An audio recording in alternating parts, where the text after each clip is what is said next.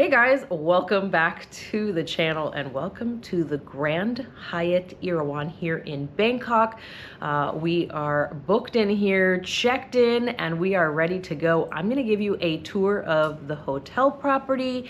It's in a fabulous location, by the ways. And I'm also gonna bring you back then once we've seen the hotel property, come back here and check out the room. I'll give you a tour of this room and tell you all about it, what we booked and all that kind of good stuff. And then obviously at the end, I will be sharing with you my scorecard and let you know what I think about this property.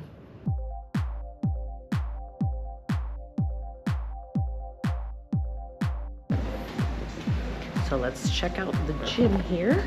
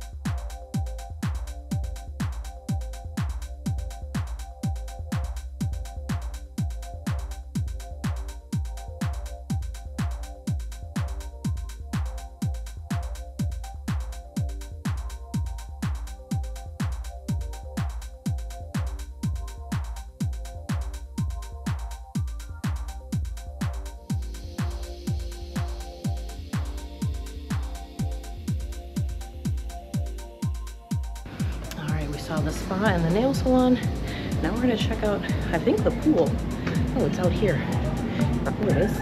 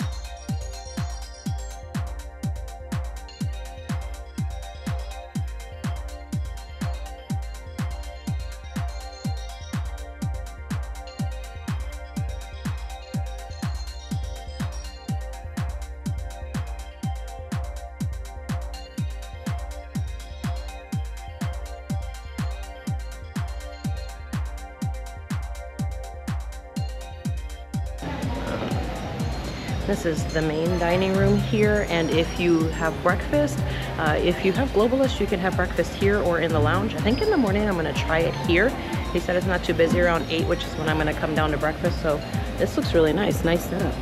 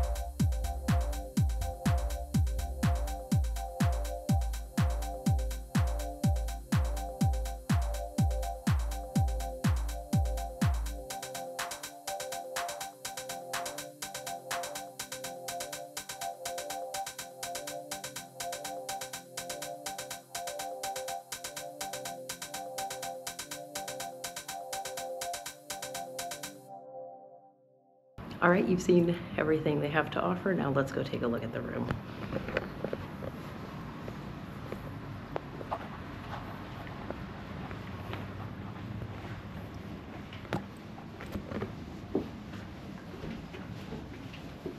All right, so you've seen this gorgeous property. Now I'm going to show you the room, and we're going to start in the bathroom.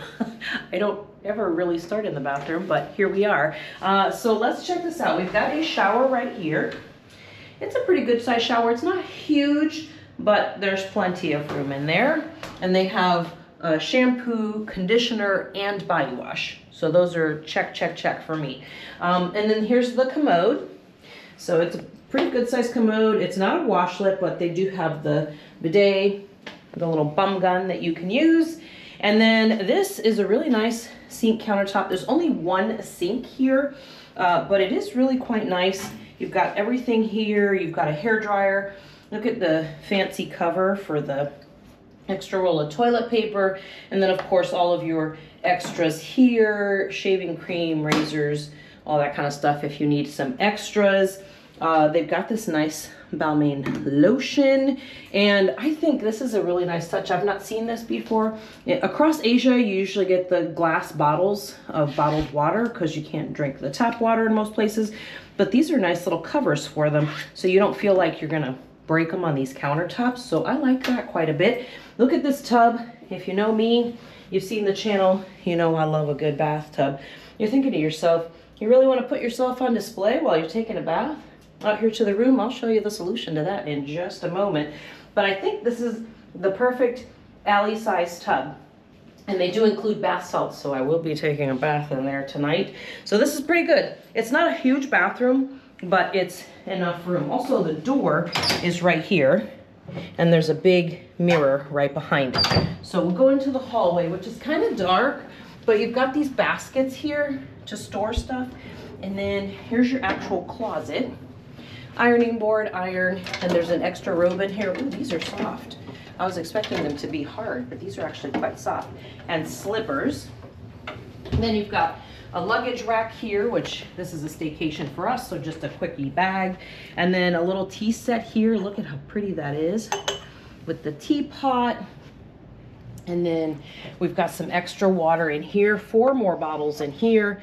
And this is mini bar stuff here, but you've got your glasses and mugs and things like that for coffee later. Plus down here is the rest of the mini bar cold items that you can grab from down here. So that's pretty good.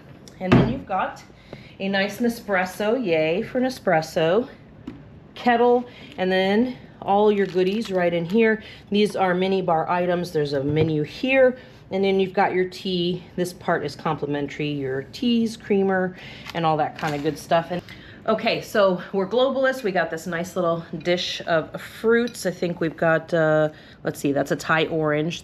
And that's ready to eat. I know that it's green, but the color inside is like the color of this persimmon. And then these are rambutan. They are so delicious. These are probably my favorite fruit in Thailand. So there you have it. Look at this, a nice big TV. It's a Samsung. So that's good. There's nothing in these drawers, so you can put things in there if you need to. You got this nice big bench that you can sit on. They've got this kind of leather cover on there. I'm not really sure about that, but it feels comfortable anyways. The bed looks really nice. It looks like it's going to be comfortable. We'll see. We'll test it out later. But you've got a kind of a nightstand situation over here. It's kind of an interesting one. I've not seen that done before, where they do the nightstand like this. But you've got like a little radio set here, or speaker, and then you've got all of your things here. You can control the room. You can set the alarm and all that kind of good stuff. You do have an outlet behind, a universal outlet, USB-C and USB. So that's pretty cool. Drawers here are empty. Let's take a look at the other side. So over here, same thing. You got the little control panel here for controlling everything in the room. The lights, if you want the room made up or if you want privacy, that's a light that's outside your room. And then again, another universal outlet with a USB and USB-C. You're not going to beat that. And then this room has a couch in it. There's also a king room without a couch in it. We reserved the standard king room. They did upgrade us because we are Globalist. They did also apologize for not being able to get us a suite, which is what they wanted to do, because she said that they were fully booked. But we did book this on short notice, so that probably worked against that, but that's okay because this is a really nice room. So they did upgrade us to a club level room, which is where we're at. You've got a nice table here with what looks like a comfy chair. Now, if you're gonna be doing some work and you have a mouse, a computer mouse, this is probably not gonna be your friend, so make sure you bring a mouse pad with you. But other than that, you're gonna sit there and eat or read or play some games. This would be the perfect spot. This couch is actually pretty comfortable, honestly. And then you got a nice little view right here of the city. You can actually see their sister property across the way, which is the Intercontinental, or sorry, the Park Hyatt. Intercontinental's on the other side, but that's the Park Hyatt property there. We've done a review on that one as well, so if you haven't seen that, make sure you check that out here on the channel. But yeah, really think that this is going to be a good room, and I'm going to give you guys a rundown of what I think about this property. Before I give you my rundown of what I think of this property, I forgot to show you one thing, and that is how are we gonna solve this privacy issue in the bathroom? Not a problem. They gave you a little door right here. All you have to do is close it. Voila, you're gone. You're private in the bathroom, no problem. So I think that's pretty cool, because if you have it open, you got a nice full length mirror, and it is really pretty because they got the tiles and everything right there. So I think that's a pretty good addition. All right, guys, so let's talk about the Grand Hyatt. Let's crunch the numbers. First thing we need to talk about is the location, and I'm gonna give it a 10 for the location because it's in the perfect spot. It's right in the center of it's in the hub of everything. You're right by Central World, you're right by Siam Paragon. The BTS is literally right outside the door. You don't even have to go down to the ground level, just take the walkway across. You're right by another mall right next to it there. So really a ton of stuff that you can do from right near the hotel. So a 10 for that, and that is actually the only 10 that this hotel is going to receive. So let's go on to the next one. Let's talk about cleanliness. Cleanliness is going to be a 9, and mostly because it is an older hotel and it just kind of doesn't feel as crisp as some of the other hotels that we've stayed at, you know, around the world using this rating system. So I'm gonna give it a 9 for that. The next thing is the amenities, and if you recall, this category is out of 20, and I'm giving this one a 15. The pool, as you saw, not very impressive. It feels kind of like you're in a compound of sorts. Yes, there's tons of chairs, there's that little restaurant, but it's kind of in a weird place. Almost feels like it was a little bit of an afterthought. The fact that they put it like down on, I think it was like the 6th floor or something like that, and then it was just kind of outside with those big brick walls around it, those big concrete walls around it. Just felt really kind of closed off, didn't feel very resorty, very fun, and absolutely zero views whatsoever. So 15 for that. The gym, as you saw, was actually quite nice, and the spa looked like it was pretty nice too, pretty standard for the most part. Next one is service. I'm going to give them a 9 for this. It was pretty good, really, for the most part. Very close to a 10, but not quite enough to give it a 10. So it's gonna go with, I went with a 9 on this one. The lounge, I'm gonna give it an 8. The lounge is a little bit older. It's a little bit on the smaller side. They did have an extra room across the hall, but it was, you know, obviously not in the same space as the rest of the lounge. Service in there was really good too. They have a counter out front before you even get in there, and they always take care of things for you. So that was pretty good. Service in there was great. They got everything that you needed. They did have an incredible breakfast that they offered up there. I chose not to. I showed it to you, but I chose not to eat there. I went downstairs and ate at the restaurant. because that one was an even bigger offering there. But then for the afternoon tea, it was a very small offering for that. And then for the dinner cocktail hour, they did have quite a bit and a pretty good assortment, I think, between Eastern and Western, and then things like salads and fruits and things like that to have available as well. I think it was a pretty decent selection as far as the food is concerned, but it is a little bit older. It had like those little booths, which were okay, but it just felt very, I don't know, like restaurant-y. Didn't really feel so much like a relaxing lounge atmosphere that you're used to in some of the other hotels that we've been to. Elite recognition, I'm gonna give this one a 9. When we got there, we're Globalist with Hyatt, as I've mentioned before, and we got there and they did recognize it right away when we started the check-in process. And she did apologize because she said, we wanted to give you a suite upgrade. Unfortunately, we sold all of the, the suites out, which is fine because obviously someone was paying money for those. I would definitely take it too if I were them. But she did, apologize for not being able to offer us one. They did give us a room upgrade, but I think, I think a 9 is fair. Value, I would give this one a 7. Again, because there are other options in this same vicinity that have a higher ranking as far as I'm concerned.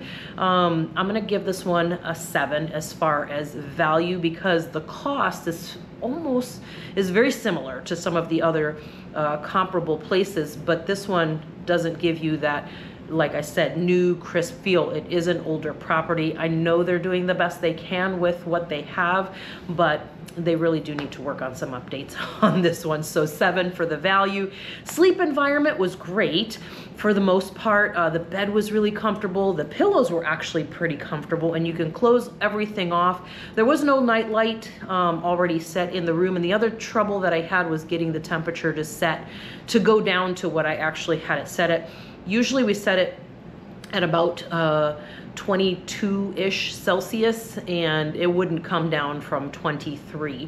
So that just kind of tells me, again, the system is a little bit on the older side and, hasn't really been updated, because any other hotel we've stayed at in that same vicinity, I think we even put it down. It was a really hot day in the afternoon. I think we had set it down to like 20 Celsius, and it had absolutely no problem getting down to it. So the fact that I couldn't get it to even come down that 1 degree, I was like, they need to work on that. But other than that, the bed, super comfortable. It was quiet. There wasn't a lot of noise really at all in the hallway, so that was really good.